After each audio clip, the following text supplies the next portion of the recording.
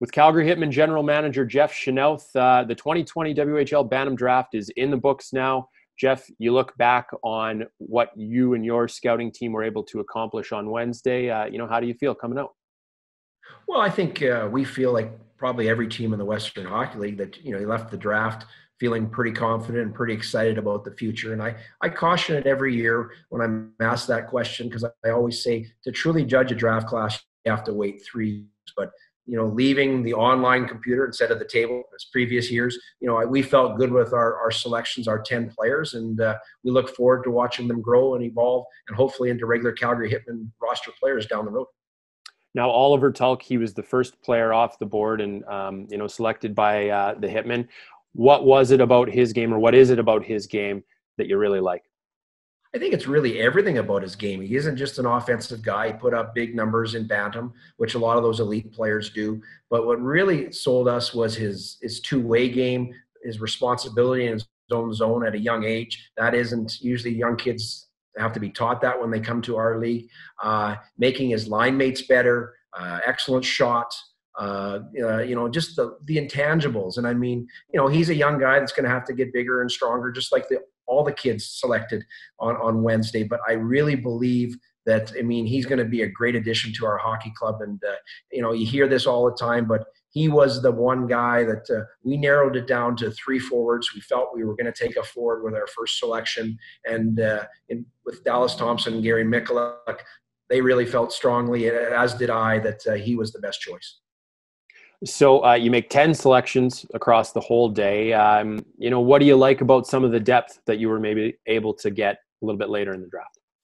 Well, I think, Taylor, the big thing for us was we wanted to get some skill. There's no substitute for skill. I always say you got to be able to change the scoreboard from 0 to 1 to win any games. And we think we've added skill throughout. We've added some puck-moving defensemen. The game is so fast today, you got to be able to get the puck up to your forwards as quick as possible. We think we've got some puck-moving defensemen that are already on our hockey team, but are going to got some other younger ones in the 04 and 05 age group now that, we're both well for us down the road as the game evolves all the time. We like we like the skill. We've got some players, like later in the draft, some bigger guys. I look at, as I look over at Xander Schulte. His dad played with Spokane in our league. Paxton, a big guy who can also score, because you want to have a little bit of a mix in your lineup. And so we're excited about the whole group, and we're excited about our 04s as well. And, when we all get together and eventually have training camp, I think, it's going to be a good, bode well for our organization. So, you mentioned training camp. There's a little bit of work to be done before we get there, but, what's next for you and your hockey operations staff as we move through the off season here?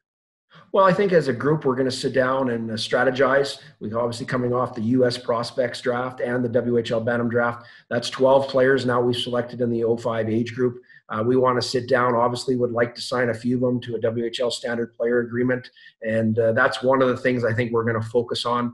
Between myself and Steve Hamilton, our head coach, we've reached out to the players to welcome them to the organization. And so, that's important. In the meantime, we're also talking to our returning players and the prospects that we think that have a legitimate chance to make our team next year. So, the beauty of, there are some positives out of this right now is that you should be able to get a hold of the players because they should be at home, and you can do these video conferencing and, with all the different platforms. So it's been good to meet, or talk to our players and our prospects, and we'll continue to do that moving forward.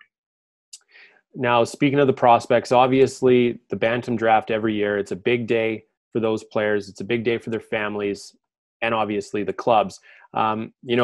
Considering your experience, you've been through a number of these, what sort of positive message would you deliver to those kids coming out of the WHL Bantam Draft? Well, I think, again, it's going to take time. It's a marathon, not a sprint. And everybody in this generation wants everything now. Well, this is a big jump. And it's a big jump even when you move from 15 to 16. I had a boy who played in the Western Hockey League, and he made the jump from 15 to 16. And looking back, he's now 25. Probably wasn't the right move at that time, but we all want everything right away. And, sometimes it takes a little bit longer. And it's a great league with great coaches. And it takes time. And you make sure that, when you make the jump, that, you know, you're ready. And I mean, physically and mentally, and, you know, so it's a lot of things that go into it. So, you know, I just think take your time, enjoy the ride. You know, next year for 99.9% of the players, they're going to play major midget hockey, or under 18 now it's called, that, you know, make the most of it and, you know, come with a mindset the following year to make a Western Hockey League team.